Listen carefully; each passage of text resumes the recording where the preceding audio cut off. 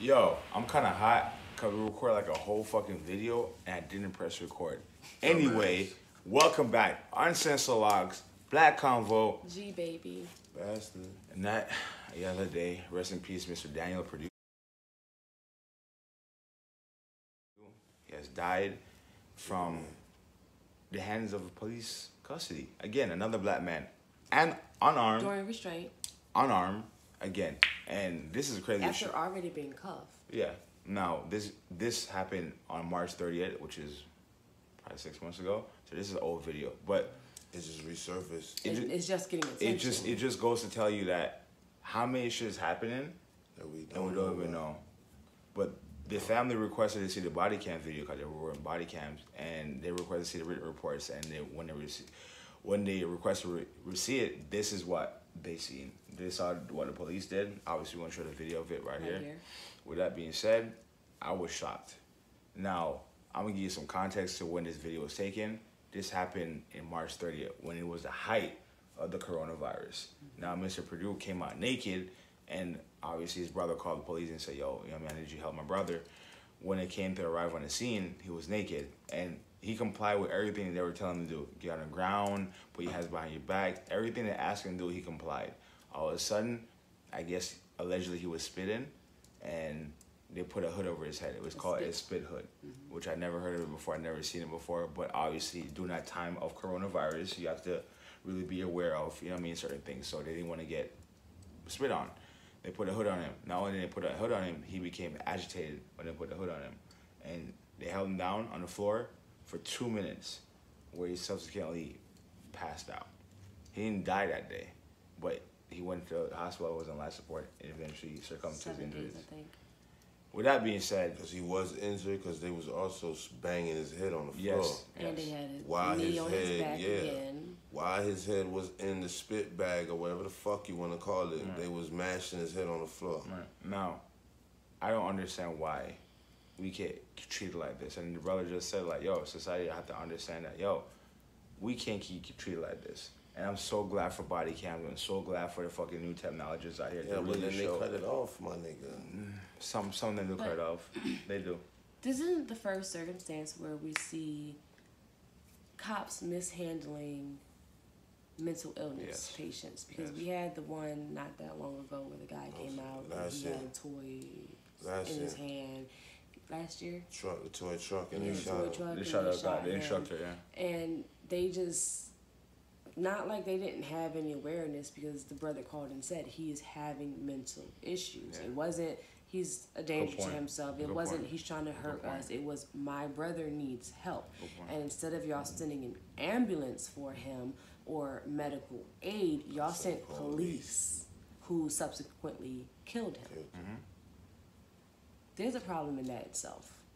The problem that is us that keep fucking dying. That's a problem. Nah, bro, I'm not going to say, oh, it'd be right if white people were dying too, because then the police is just a problem, period.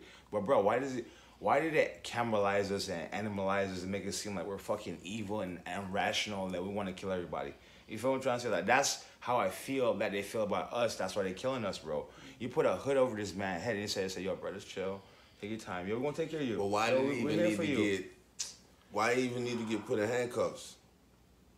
Well, they claim that... Because he was complying, if I heard you say. They claim that, like, if you're going to be put in the back of a cop car, then you automatically have to be handcuffed for the safety of the cop. And you're naked, too. That's fine. I mean, just in case. But I'm saying, like, it just gets to a point where, obviously, the Breonna Taylor situation happened. We still haven't seen no body cam footage of that. And it takes so long for these families to get justice, and that's not the fair part. This should happen in March. They want to know something. It's ASAP.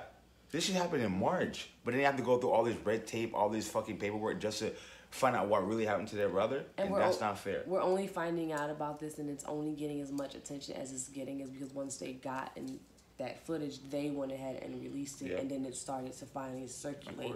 So like you said, how many other stories do you think are out there from the beginning of when COVID started to now, where we still don't know that's going to be popping up in the near weeks? And how many times of this happening do the cops get to keep on saying they're not it even was fired. justified, They're not or even fired. It was we were in fear of our life? Like, how many times does that keep on happening when it's blatant, in your face in video that they're the problem. And then they get so mad. It takes for y'all to really get on board and realize. They get mad when we start tearing shit up, when we start burning shit on fire. Then you be like, oh, they're wrong for that. Bro, please excuse me when I talk about people who hard-earned businesses who build it up. I got you, bro. I understand, but I feel that's a casualty of war. Those are people's hard-earned lives that they're trying to live. That's getting taken away. I'm saying it's a casualty of life. So and then, bro, we all make mistakes. We all fuck up, bro. This man was in distress, bro. This man said I needed help. He complied, did everything he had, and instead of helping him, you crucified him like a fucking criminal to the point he's dead. That's disgusting. You feel me? Yo, listen, it gets to a point where I seen a lot of videos and they treat white people way better than treat black people. Though. Bro, I done seen a naked white man already that was getting arrested, right? And the fucking police ended up running from him. You showed me that shit. More of those stories, dog. I just look at a situation where I don't want to be animalized anymore. These dreads don't make me fucking scary, dog. My skin don't make me scary. You feel what I'm trying to say? I'm just a regular human being trying to take care of my family, bro. Like, I get these stares. Remember I told you about downstairs, my neighbor? Mm-hmm. We're walking downstairs, bro. I'm coming home from work. A long, hard day at work. I'm tired. I'm walking. This man is staring me down like this, bro. It's following my every move and shit, bro, to the point where I got next to his door. I went up and closed it. And I said, yo, bro, let me tell you something. Not that shit. I said, bro, I'm not trying to steal anything from you, sir. I work hard just like you are. Not that, period.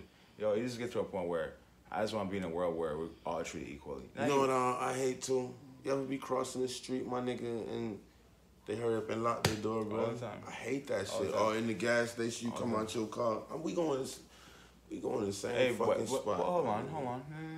In all honesty, I kind of do that too sometimes, you know what I mean?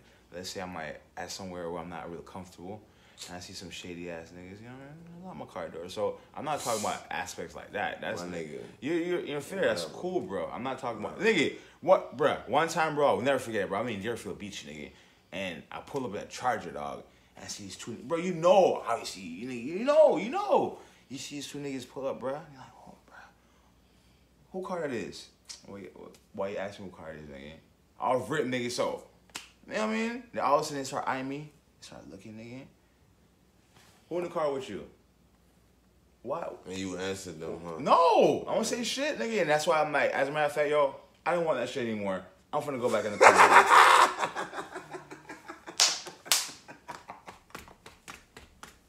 That's some real shit.